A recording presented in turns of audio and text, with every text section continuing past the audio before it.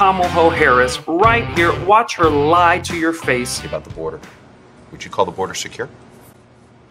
I think that there is no question that we have to do what the President and I asked Congress to do. Is the first request we made.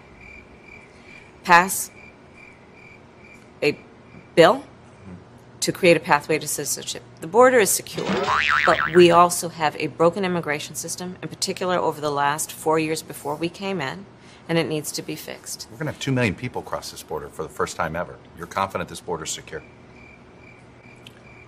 We have a secure border in that is a priority for any nation, including ours and our administration. But there are still a lot of problems that we are trying to fix, given the deterioration that happened over the last 4 years.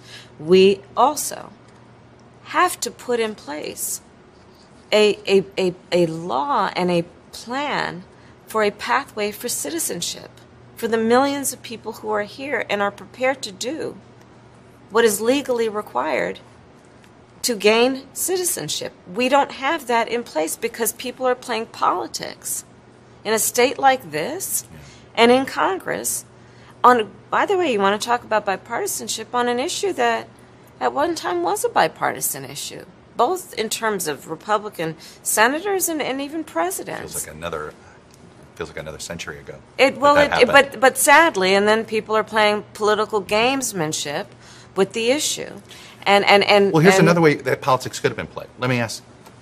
Right now, one of our inflationary problems is we don't have enough labor, particularly in the service economy. You're right. A solution on immigration reform that increased, particularly lower wage labor, could actually have an impact on lowering inflation. How is that not the motivating force to get something done here? I do believe that for all reasonable people are motivated and desirous that we would get something done. I think a big part of the problem, though, is that there's been political gamesmanship with this issue. It's suggesting that it's a zero-sum game.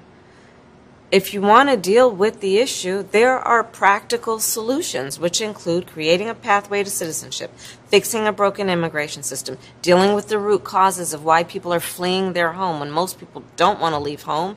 And if they do, it's usually because they're fleeing some harm or they simply can't take care of their basic needs if they stay.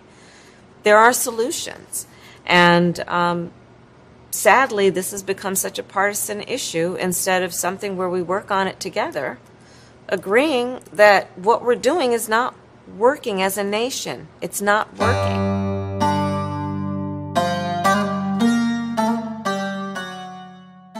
And with Kamala Harris, she's from Oakland, so when she speaks, it's kind of like, the border is secure.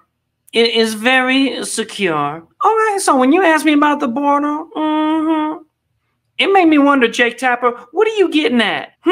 You out of pocket. There's a coming at any second with Kamala Harris. You got to be careful, because once she hits you with the as a Democrat, you know, back off. She just got you with that We are doing what needs to get done. Now, I agreed to come on this channel as long as you paid your respect to me. I am a black, Indian, don't lie, woman, of color. You know what? And I did not agree to come on NBC with this.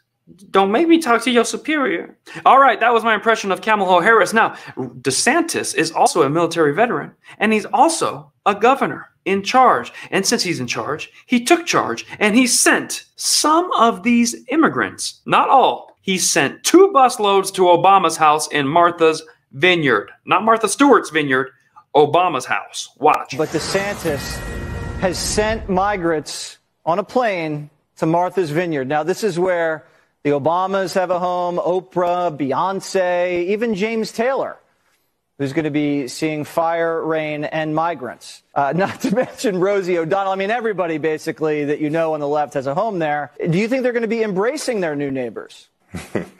You know, these are all sanctuary cities until they're in their sanctuary. Right. I doubt they'll embrace them. Don't know that I've ever been to Martha's Vineyard. I've been to places where we've seen these migrants come across. This is not good for America. Every town's a border town, and we need to make sure we get our southern border secured exactly like we did for 4 years, Jesse. This is an official crisis now for the Democrats because 2 busloads have come to their nice property. What is going on? This is rude. This is a crisis. You can't do this. You keep them in your neighborhood, not mine. Not to be outdone, we also have Governor Abbott, who sent a busload of illegals directly to Kamala Harris's house.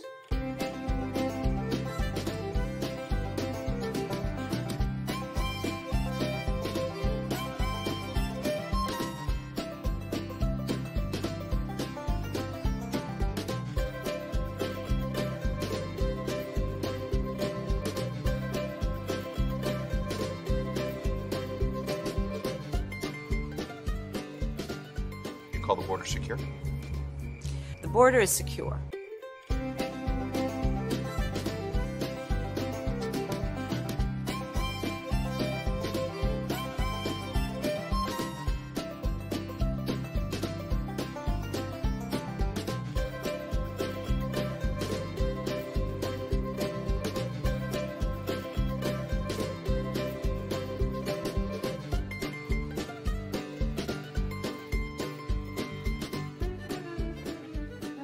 So that is one of the more heartwarming stories of the day. You could tell when they pulled up in front of her house with the bus, she told her white husband, can you please tell me what's going on outside my window? Cause, this is not right.